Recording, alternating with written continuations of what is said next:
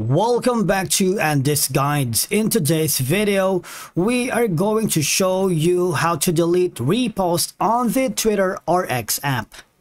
Let's begin.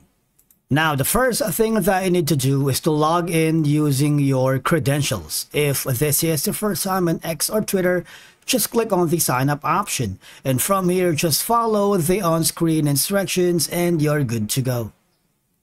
Deleting an old repost is a straightforward and easy process here on the Twitter app or X app, because over time your opinions or viewpoints on a particular topic may evolve, so deleting a repost allows you to reflect your current beliefs accurately without the association with past content. For example, you discover that the original post contains misinformation or incorrect information. Deleting your repost helps prevent the spread of false information and maintains your credibility.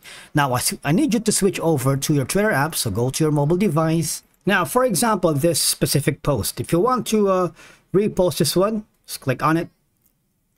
And if you decided to undo your repost, just click again the icon here, right?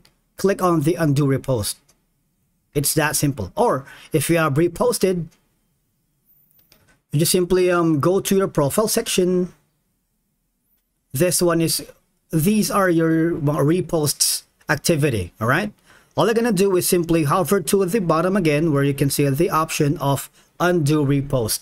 It's a very straightforward process and it's very easy. All right, now the thing is, remember that undoing the or deleting the repost on any platform is personal and can be influenced by various factors such as, ethical considerations, professional image, and alignment with your current beliefs and values. And deleting reposts gives you control over the digital footprint and how you are perceived online. And again, if you have reposted that and you decided not to repost it again, just click on undo repost.